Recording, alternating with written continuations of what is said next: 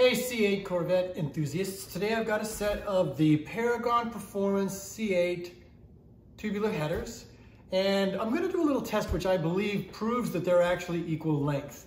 So before I get into that, I'm going to tell you that I'm no stranger to working with headers.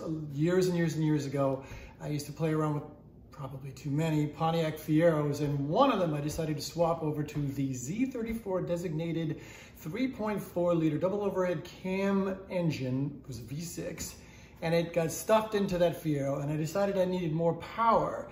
And so I actually decided to take on the project of creating my own set of 36-inch long primary equal length tubular headers. And it ended up working. I ended up doing all sorts of math to measure down the center line of each tube and make sure that they were all the same and that they ended up in the same place. But once I was done, I wasn't completely satisfied. And I said to myself, how am I going to be able to actually test to make sure that they truly are equal length? And being a musician, I decided, well, it's nothing but a big pan flute, right? So if I blow into each one, I should be able to get the resonant frequency from the tube, and they should make basically the same pitch. It was remarkable. All 6 of the primaries ended up making the same pitch. I was really excited about it. Years and years later, I owned a V10 E63 M6, and it has beautiful looking tubular stainless steel headers from the factory. And same thing, I decided to put the forums to rest. There was a lot of guys on the forums that kept saying, oh, the headers aren't equal length. We need to buy headers from so-and-so. They're not big enough, they're not loud enough, blah, blah, blah. So we need equal length headers. And so I decided to just take a set of the stock headers, which I had pulled off, and I made a little video, which frankly, nobody really watched, but I proved my point. I blew into each one like it was a pan flute, and there's 5 primaries on each one. So basically you get the same note, same note, same note, same note. And then the last one, the tube was a little bit longer, so it was actually slightly lower. So in the case of the Paragons, let's take a look and see what they do, shall we? Here we go.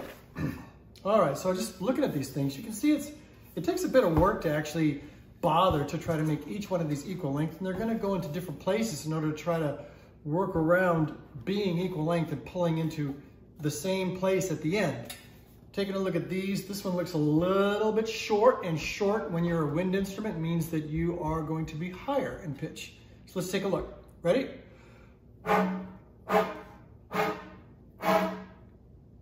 Sure enough, this one's a little bit higher. Let's hear it again. So we've got bum, bum, bum, bum. So bum, that's about our pitch. Hold that pitch. And let's look at this other set. Here we go. And the same direction would be this way, which is backwards. Ready? Here we go. So this one started a little low. This one did the same thing where it went high. Did you hear that? Here we go.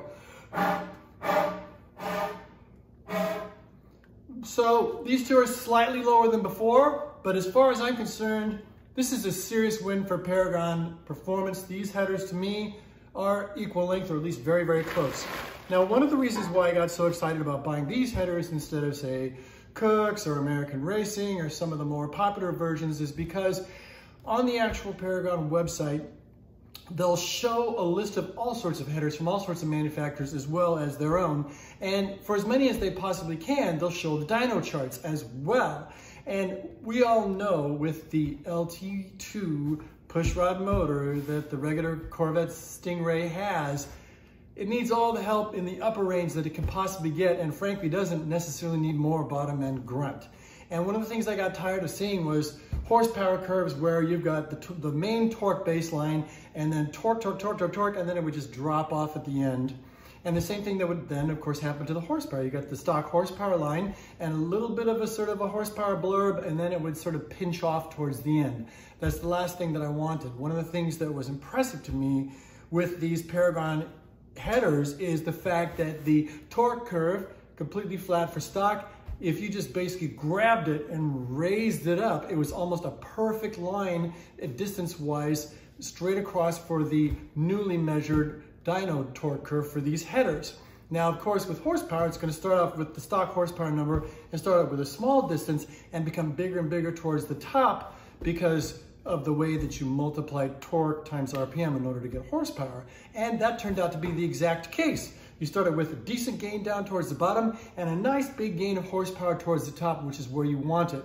That's the thing that got me the most excited about purchasing these headers.